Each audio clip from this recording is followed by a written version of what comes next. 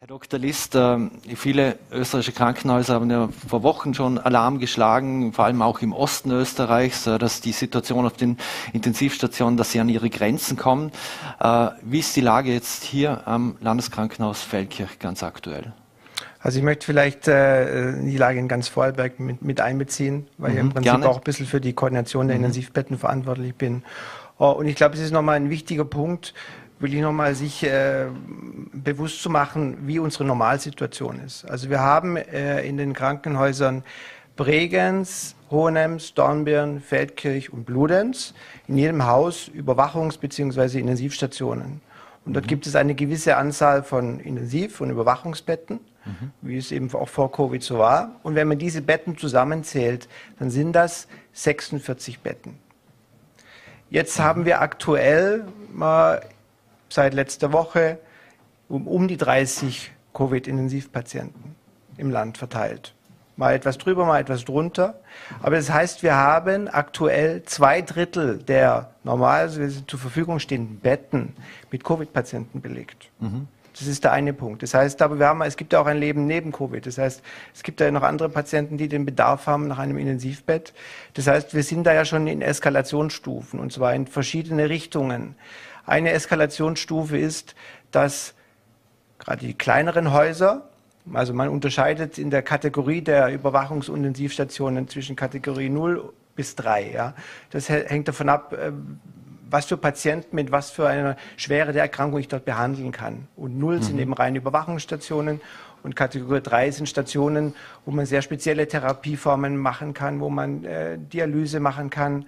Und entsprechend dieser Kategorisierung gibt es auch ein Personalkonzept, weil man eben weiß, dass Patienten, die jetzt also nur überwacht werden müssen, da braucht man weniger Personal dafür, wie Patienten, die hochkomplex erkrankt sind, wo sehr komplexe Therapien laufen, wo man weiß, da kann ein Pfleger oder eine Schwester nur 2 Patienten betreuen.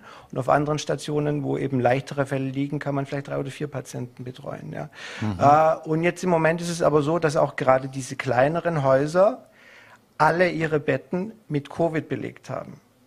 Das heißt, die haben im Moment im Alltag nichts anderes als Covid-Patienten.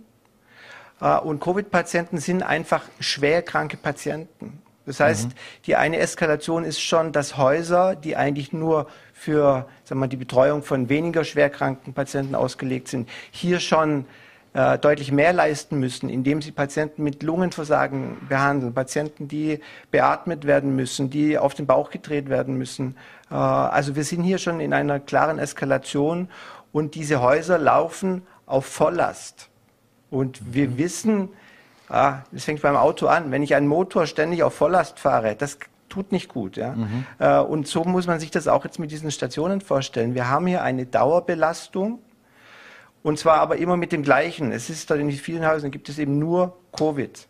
Dass das Mitarbeiter aushöhlt und ein Stück weit wirklich ermüdet und zermürbt, ist, glaube ich, verständlich. Und vor allem fehlt natürlich so wenig die Perspektive. Ja. Sie haben jetzt von 46 Betten gesprochen, wenn ich es richtig verstanden habe. In der Kommunikation auch des Landes war immer von 97 oder 96 die Rede. Wie gesagt, da muss man ganz klar unterscheiden. Das sind unsere zu normalen Zeiten vorhandenen Betten. Und natürlich gibt es Eskalationsstufen. Ja. Und da sind wir natürlich schon mittendrin. Die eine Eskalation war, dass Patienten auf den regulären Betten betreut werden, allerdings schon in einer Erkrankungsschwere, die dort eigentlich nicht üblich ist. Ja, und der zweite Punkt ist, dass die Betten aber, wenn 2/3 dieser normalen Betten im Moment belegt sind mit Covid, ja nicht ausreichen. Das heißt, wir haben schon in den Häusern zusätzliche Betten an Plätzen aufgebaut, wo jetzt normalerweise nicht unbedingt Intensivtherapie stattfindet. Und diese zusätzlichen Patienten müssen primär mal vom gleichen Personal betreut werden. Das heißt, die zweite Eskalation ist, dass die Leute einfach Zusatzschichten machen müssen. Und irgendwann kommt man an den Punkt, wo man auch merkt, mit dem vorhandenen Personal ist das nicht möglich.